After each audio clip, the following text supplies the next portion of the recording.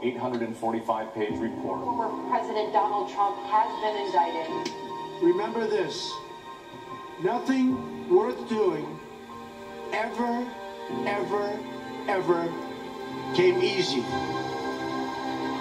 Following your convictions means you must be willing to face criticism from those who lack the same courage to do what is right.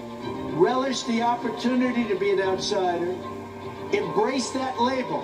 Being an outsider is fine. Embrace the label.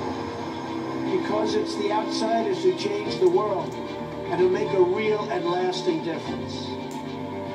The more that a broken system tells you that you're wrong, the more certain you should be that you must keep pushing ahead. This is a party that wants an outsider badly. I continue to believe Mr. Trump will not be president. You must keep pushing forward. Never, ever give up. There'll be times in your life you'll want to quit, you'll want to go home. I can't do it. I can't do it.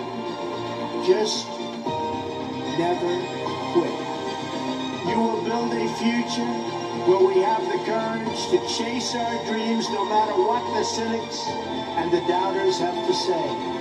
You will have the confidence to speak the hopes in your hearts and to express the love that stirs your souls. And you will have the faith to replace a broken establishment with a government that serves and protects the people. If they're not coming after me, they're coming after you. I'm just standing in their way. And I always will stand in their way.